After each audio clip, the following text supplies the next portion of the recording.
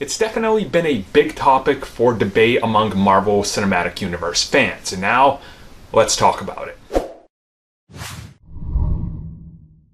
So Guardians of the Galaxy 3 finds itself in the most interesting position, with James Gunn, by the look of it, not coming back, and Marvel Studios and Disney needing to decide what do they do next with the brand.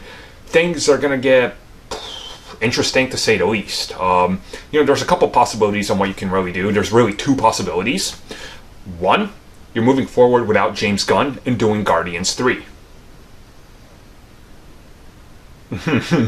That's hard.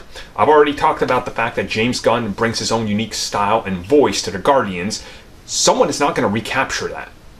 So it's going to feel like a different third film. Look at how jarring Thor Ragnarok is compared to the first two.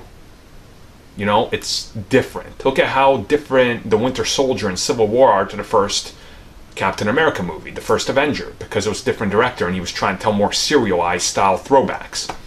And you look at Iron Man 3, definitely shot, looked, and felt different because Shane Black. But this would be the most drastic because James Gunn put his soul into the Guardians franchise. On the other hand, you can cancel the movie. Now, realistically, is Disney going to cancel one of their biggest moneymakers? That doesn't happen. So what do you do? Well, realistically, they're going with step number one, and the movie's probably going to suffer greatly unless they get somebody so incredible with a completely different vision to tell the story. On the other hand, if you cancel it, what do you do? Because your cosmic universe, then the thing you've been building, the thing that Guardians 3 was going to kick off into the major cosmos, is now not happening.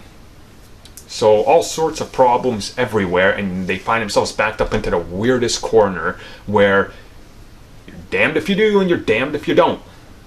And that's honestly the biggest problem they're going to have here. What do they do, and how do they move forward with it? And honestly, I'm fully expecting they're just going to replace the director and move on forward with it, and that's what we get. But is it still going to be the Guardians, though? And are people going to rally behind it? Because if you look at online, how many people are not rallying behind Disney's decision, this could be a major blowback. And I don't think they want that.